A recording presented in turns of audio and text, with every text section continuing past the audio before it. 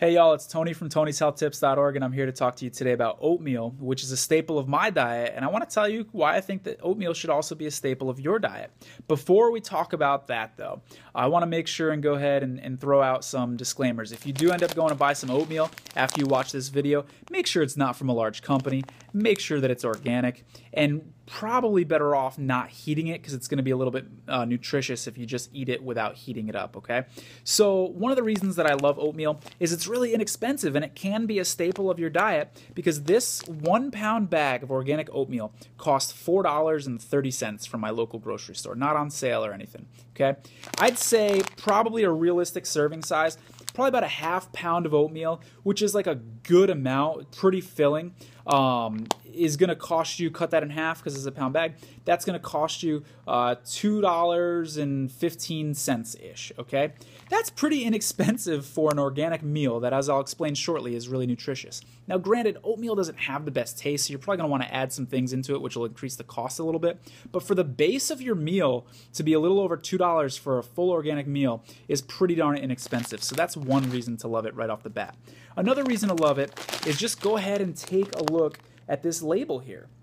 What do you got? You got 7 grams of protein per serving, okay?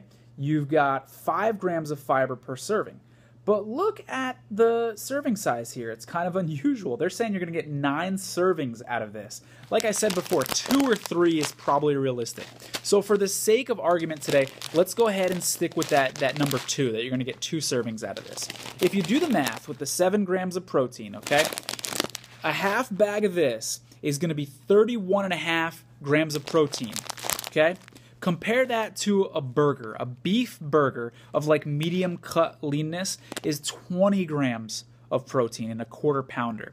Go ahead, throw like all the fixins and stuff on there. Throw your bread, your mayonnaise, make it a full burger. You're gonna get up to about 27 grams of protein in a burger with everything on it.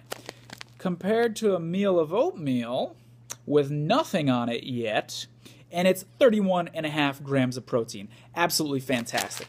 So then go ahead and take a look at our fiber content here. 5 grams of fiber. When we do the math again, and we're going to go ahead and eat a half bag of this, 22.5 grams of fiber. A medium apple, according to the Mayo Clinic, has about 5 grams of fiber. So you'd have to eat like more than 4 apples to get the fiber that is, excuse me, that's going to be in 1 meal of oatmeal, which is pretty phenomenal. And then one of the more underrated pieces of oatmeal, look at our iron content here, okay? 15% of our daily intake of iron in one of those, remember, really small serving sizes. So if you eat 2/3 of this bag, maybe say 2 meals of oatmeal in a day, you're already going to meet your iron requirement for the day, which is really exciting because, you know, vegetarians and vegans are always getting slammed for how do you get your protein? I already explained that.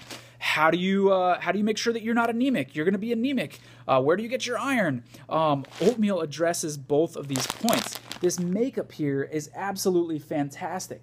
But more than that, there's also some other good stuff in oatmeal, okay? There's some antioxidants in oatmeal. We've got manganese in oatmeal, phosphorus. Both of those things are really good for bones. Selenium, all right, listen loud and clear. If you're one of those folks that say, I have a family history of cancer and I'm destined to get cancer because of my genes, guess what selenium does? Selenium can repair your DNA. So there's a lot of folks out there who are saying that selenium is actually a cancer fighter, whereas, let's go ahead and do that meat comparison again. There's a lot of studies that say red meat can actually increase your chances of getting cancer, okay? This is a cholesterol-free food. Not only is it a cholesterol-free food, compare that to meat, which will increase your cholesterol. There's also, sorry, I always forget this word, so I got to look at my notes. There's also beta-glucans, which will decrease your cholesterol after you eat it. So there's no cholesterol in it. Then it will help you fight cholesterol after you eat it, compared to meat, which is actually going to increase your cholesterol. So again, oatmeal is fantastic. I like to throw some fruit on there, whether it be grapes, whether it be raisins. I like to throw essential oils on there, cinnamon essential oils, or just sprinkle essential oils on there.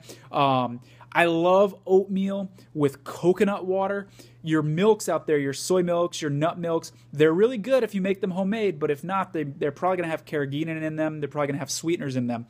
So I just like to pour some coconut water on some oatmeal, throw in a little bit of sweetener, whether that be fruit or whether that be cinnamon, and it's absolutely delicious. It's a staple of my diet. Go ahead, go out there, buy some oatmeal because you've only got one body.